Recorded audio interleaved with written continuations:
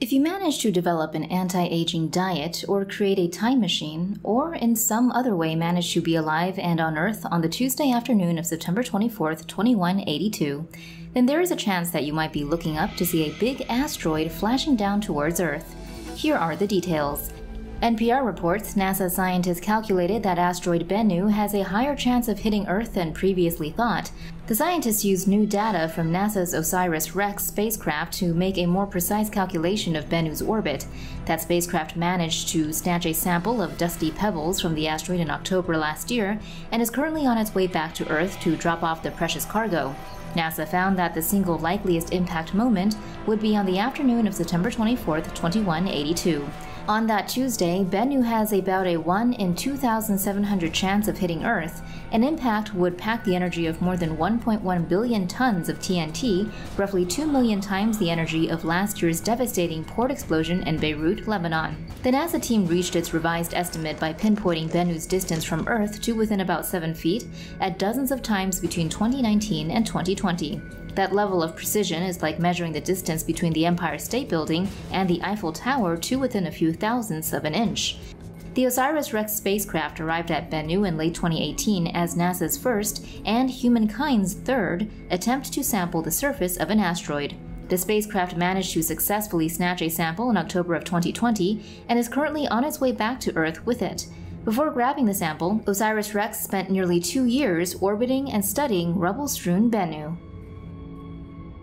Not all big Earth-threatening asteroids are spotted before they come uncomfortably close to hitting Earth, and even for those asteroids we do see coming, it can still be hard to calculate just how likely collision actually is.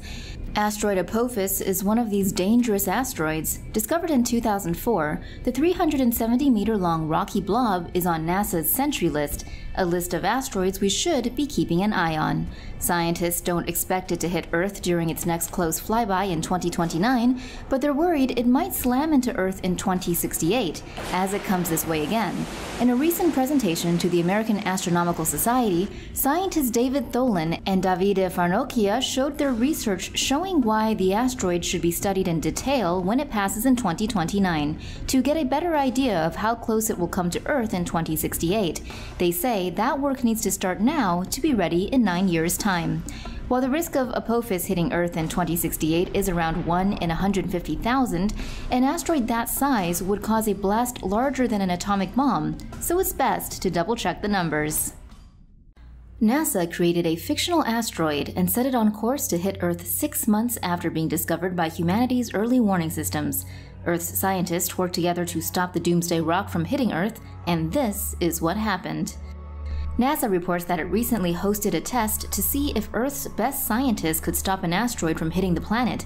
In the scenario, a fictitious asteroid was detected 6 months before it would hit Earth. The participants in the simulation considered various missions in which spacecraft could try to destroy the asteroid or deflect it off its path.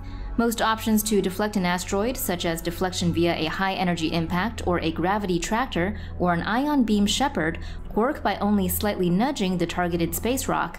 If performed far enough in advance, that small nudge builds up to become a large shift in position by the time the asteroid gets near Earth. But participants concluded that such missions wouldn't be able to get off the ground in the short amount of time before impact. However, they found that using a rocket to deliver a nuclear explosion on or next to the asteroid could save the Earth.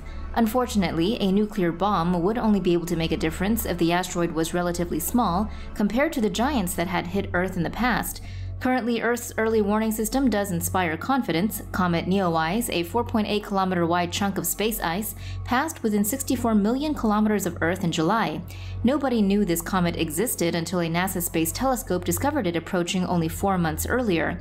In 2013, a meteor about 20 meters in diameter entered Earth's atmosphere without warning.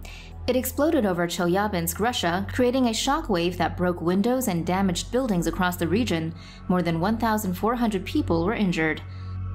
One of the biggest risks facing humanity right now is the fact that we don't know if a massive asteroid is on its way to kill all life on Earth. This is because space is so big that even huge asteroids are almost impossible to spot. But now NASA is creating the best tool for spotting an Earth-killing asteroid before it's too late to do anything about it. Here are the details. NASA reports that it has green-lighted a plan to finish and launch its Near-Earth Object Surveyor mission by year 2026. The NEO Surveyor will be a 6-meter-long space telescope that will use infrared imaging to boost the chances astronomers have of finding large objects that might hit Earth. Every night, astronomers across the globe use ground-based optical telescopes to find new near-Earth objects, or NEOs, and determine whether they pose a threat to Earth or not. But these ground-based optical telescopes are only able to look for NEOs in the night sky. Currently, there are no known NEO impact threats to Earth for the next century. However, unknown NEOs can lead to unpredicted impacts, like the Chelyabinsk meteor that exploded over Russia in 2013, which went undetected because it came from the direction of the Sun.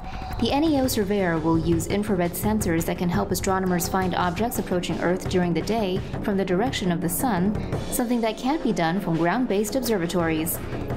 In 2010, NASA completed its goal of discovering 90% of all near-Earth objects larger than 1 kilometer in width. In 2005, the agency was directed by U.S. Congress to find 90% of NEOs larger than 140 meters in width. To date, NASA says it has found 40% of the objects within this range. For more news animations and explainers, hit the subscribe and bell button to join the TomoNews family. Thanks for watching.